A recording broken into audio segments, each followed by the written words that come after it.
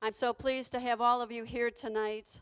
What a wonderful opportunity it is. Even though it's St. Patty's Day and I see some of the green, we'll save the blarney for later.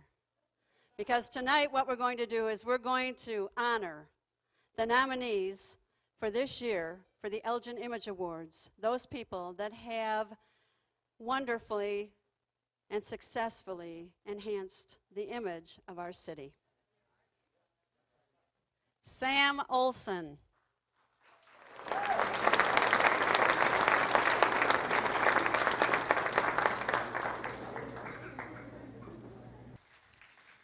And now it is my pleasure to introduce my fellow commissioner, Lauren Bellaro, to present the next award.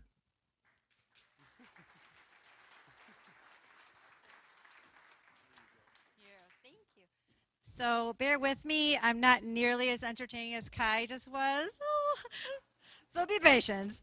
All right. And an Elgin High School student who relishes in the Mod Podge of everyday Elgin life and its history has been quoted by the Courier News describing his enjoyment in the details of Elgin, its people, and how the many details of our lives have contributed to our city, America, and our culture. For the past 3 years, this young student has used his video camera to create numerous documentaries about the history and the goings-on throughout our city.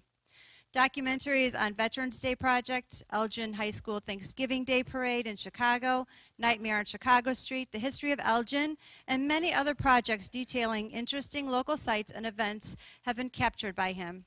This teen's longest film describes the history of the Elgin Watch Factory Observatory and how it is still used as an essential learning tool for School District U46 and the surrounding districts. This student's video documentaries have been viewed by over 34,000 people on YouTube. He has even started his own production company to showcase his passion. This production studio is called River Bluff Studios. According to the Courier News write-up, this student is planning additional films on Elgin Public Works projects and the history of the old Elgin, now Gifford High School. It is a privilege to have this highly talented high school student in our community, and we enjoy his passion for documenting the history and the going-ons in Elgin. On behalf of my fellow commissioners, I am pleased to present a 2015 Volunteer Image Award to Samuel Olson.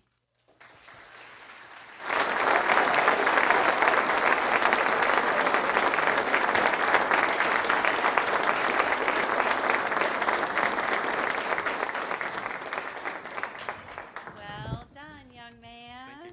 You're welcome. Would you like to say something? I would love to. You are welcome to.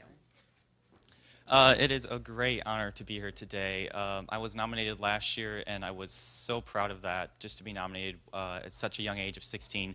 I'm 17 now. I'm a proud Elgin High School Maroon, and I look forward to creating more videos about the history of Elgin. I want to thank my family, my friends, everyone that's contributed to making my life a success at such a young age. And last but not least, I'd like to thank the veterans, active duty military, for your service to our country. So thank you.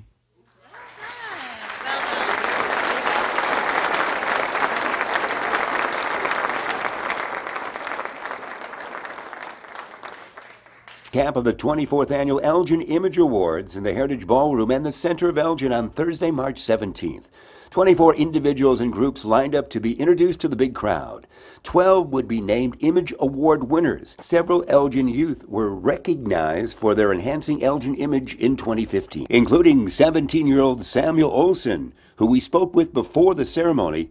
Young Sam Olson has done extensive video works about his city of Elgin. You were nominated last year, nominated again this year. How do you feel? Oh, so excited and so honored to be with all these great nominees.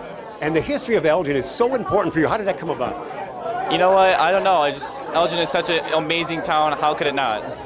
No question. Of course, you looked at the veterans, you looked at the observatory, and even looking at downtown Elgin. Anything Elgin catches your eye? The police, the fire, the EMS, all the people that really make Elgin safe and a great place to live.